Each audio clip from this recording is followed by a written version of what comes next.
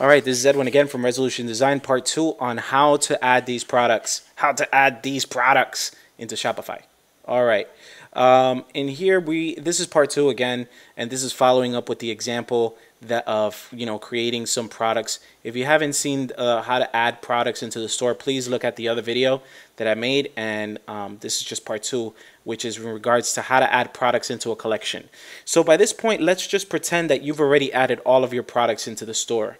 And now what we're going to do is create collections, aka categories. So the first thing that we're going to do is we're going to go to where it says collections right here on the left. Okay, and right here, as you can see, there are some collections that are already made. Now I'm going to explain to you the differences of the two types of collections. You could create collections that have a code in it, or an automation, or a condition rather. That's how Shopify calls it, conditions. And this saves up on a lot of time. You don't have to actually go in here and add the products manually. When there's a dash, what this means is that you have to add the products manually. And let me show you. Let's create a fictitious collection, and let's just call it sample collection. Sample collection. Okay? So I did create collection, called it sample collection. You don't have to put anything here, nothing here. But this is just a manual collection. In a manual collection right here, we're going to click this and we're going to say save collection. We're going to call this sample manual collection so that we know what it is. All right, and as you can see, once I press save, then this box comes out. We want to click right here and we want to set it to manual, and then right here all of the products come out in this long list. So you got to know your stuff. You got to know what these products are. Okay, so I could just go to town. 1, 2, 3, 4, 5. Just select whichever ones you want, and then Shopify will just put them all there for you. And based on all this, what I'm going to do is I'm going to say, okay, I want the black tie romper to come out first. Click, drag, drop. Then I want this one to come out second. Boom. This one to come out last. Boom. And then press save. And that's it. If you want to view the example of the collection, click where it says view. And there you have it. That's the example. It's that easy when it comes to manual. The only bad part about the manual is that you literally have to go in here and choose them one by one. If you don't want them there anymore, you got to kind of click them out. If they get sold out, you have to manually check them out. So it's very manual, right? You're going to have to constantly work on your stuff and update it and do all this stuff, okay? It's tedious. But let's go over here and create a condition collection where there's rules.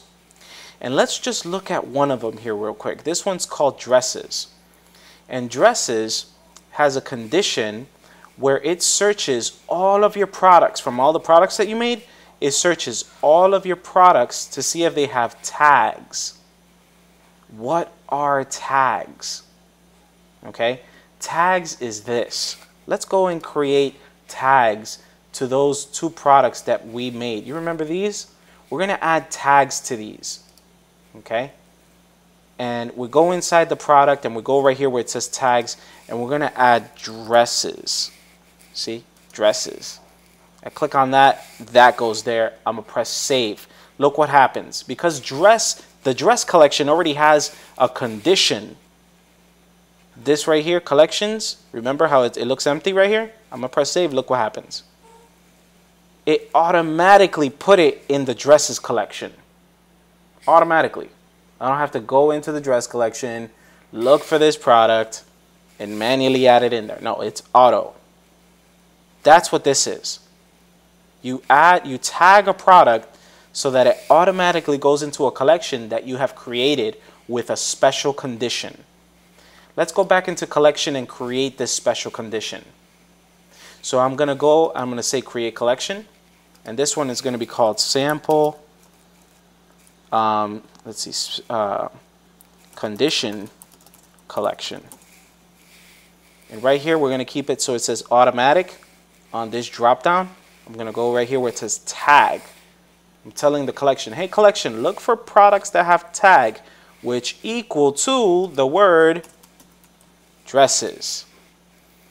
Save. Oh wait, before we press save, I'm sorry. Yeah, let's press save. Screw it. Boom.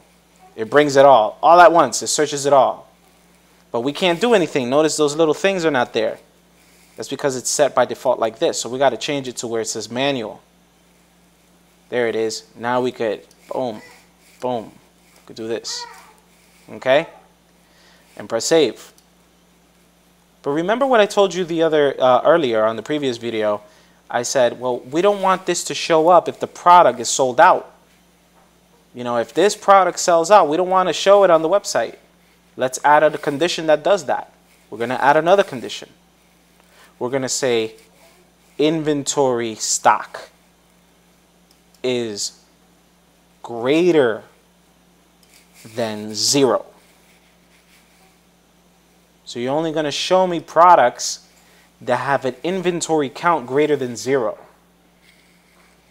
And this, by the way, only works if you have Shopify control your inventory, meaning that you add the inventory manual as to how many you have. Otherwise, this makes no sense. So let's say in this example, pocket dress sold out. Boop, it takes it away. It's still in your system, but it just takes it away. But if you go into pocket dress and you add 5 products, it brings it right back. That's how you create a collection.